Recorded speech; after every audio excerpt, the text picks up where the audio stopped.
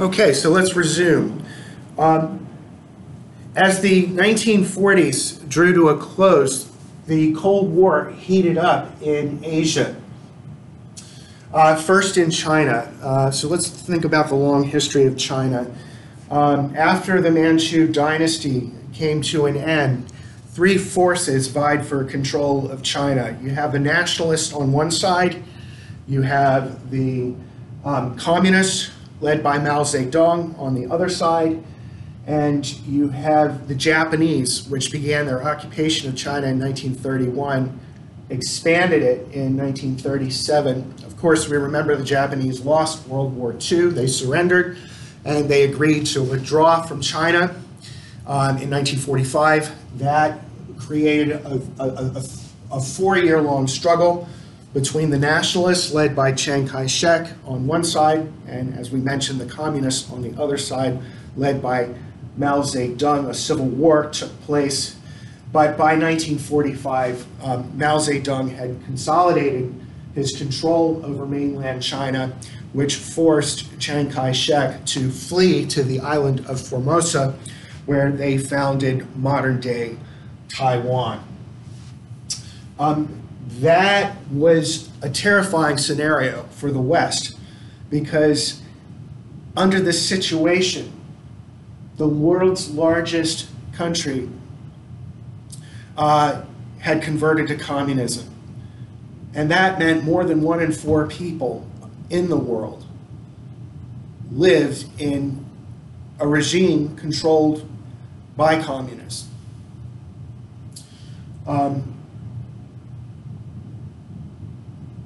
Truman, being a Democrat, being perhaps somewhat more sympathetic to more government intervention in the economy, was blamed for this. He was blamed for the communist takeover of China and the creation of the People's Republic of China, which of course is still the regime that controls China.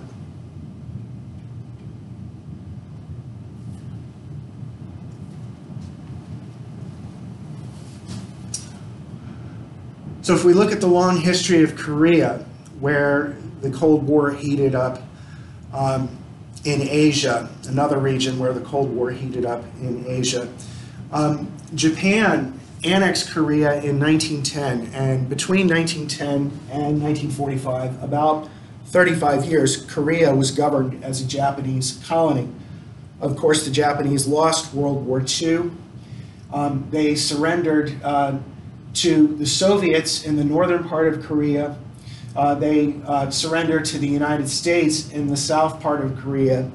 And true to Stalin's word, both powers created polities in their regions of occupation that were sympathetic to their own ideologies. So Stalin created a communist dictatorship, or socialist dictatorship, if you will, in the north, and the United States created a free market regime in the south. They divided the Korean Peninsula along the 38th parallel, and to this day, Korea is split between North Koreans north of the 38th parallel and South Korea in the to the south of the 38th parallel. And they called their regimes the Republic of Korea in the south and the Democratic People's Republic of Korea in the north. But just like East Germany, don't be fooled. There was nothing democratic about North Korea. It was a communist dictatorship. So that brings us to the election of 1948. The Democrats nominated their sitting president, as they nearly always do. The Republicans nominated Thomas Dewey. Everybody thought Dewey was going to win, but Truman managed to scrape a victory together. And he won the election and stood to serve a second term.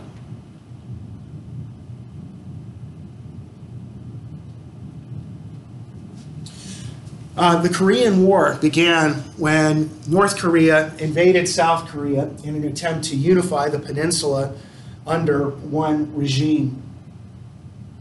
That was unacceptable to the United States, which had been committed to a policy of containment of communism. And so Truman assembled a United Nations force which landed on the Korean Peninsula at a place called Incheon. The South Korean army pushed back from Pusan in the southern part of Korea, and between the UN force and the South Korean army, they managed to force the North Koreans back across the 38th parallel. The mission had been accomplished, but sadly, hubris set in. General Douglas MacArthur insisted, with Truman's blessing, mind you, on destroying the North Korean army. So they ventured beyond the 38th parallel right up to the Yalu River, where the border with China was, and that provoked 300,000 Chinese troops to get involved. General Matthew Ridgway halted the Chinese advance and held them at the 38th parallel.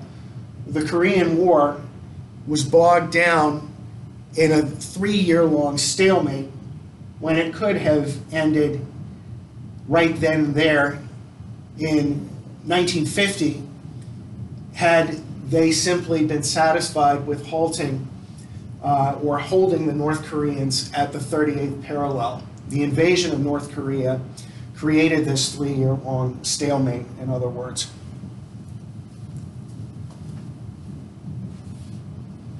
Now, as the stalemate went on, General Douglas MacArthur insisted that the U.S. should use nuclear weapons against the Chinese. President Truman said, no, we want to keep this conflict contained to the Korean Peninsula. We don't want to do that. That would be the wrong war in the wrong place against the wrong enemy at the wrong time. MacArthur began publicly criticizing the president. And if you're a general in the Army, you're not supposed to do that. That is insubordination. The president is the commander-in-chief.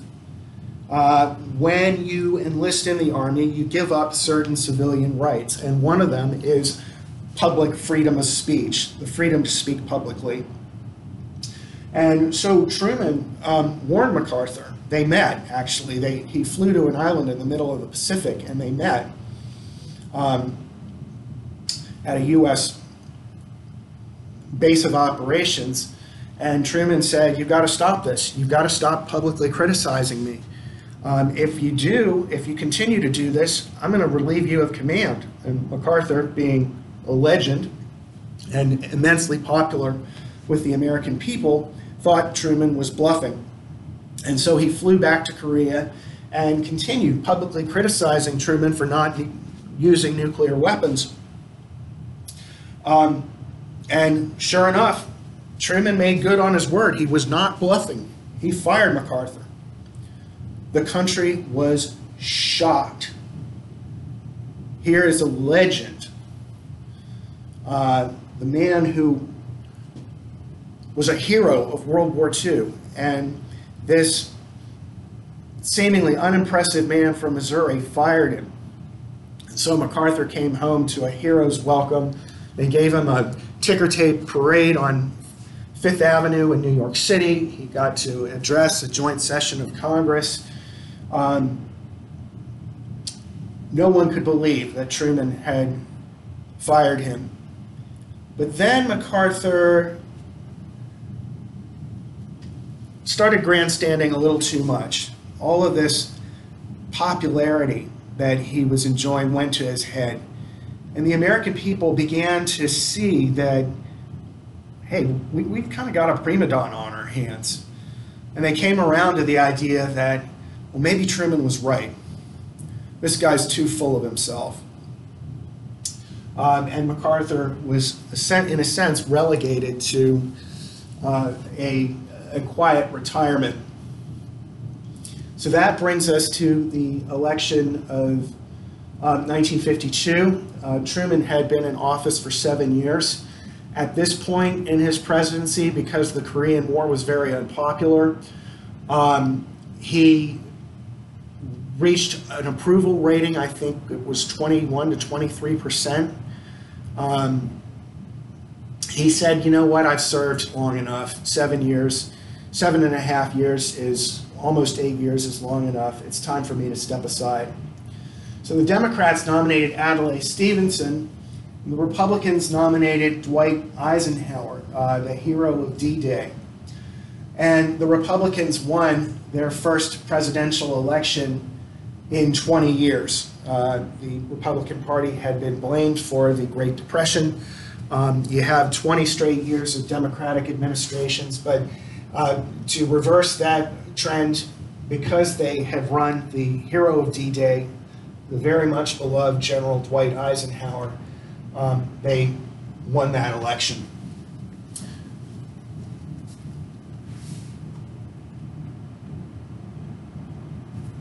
Eisenhower brought an end to the Korean War by, actually the Korean War has never ended. He brought the North Koreans to agree to an armistice. The Korean War is technically still going on because they have not reached a peace that both sides have agreed to.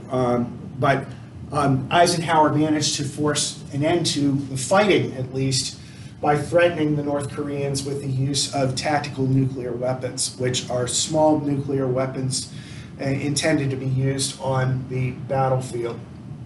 So what was the result of the Korean War? Status quo ante bellum.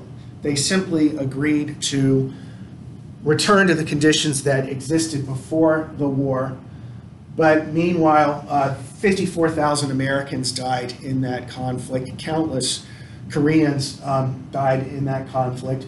A lot of blood and treasure spilled for status quo ante bellum.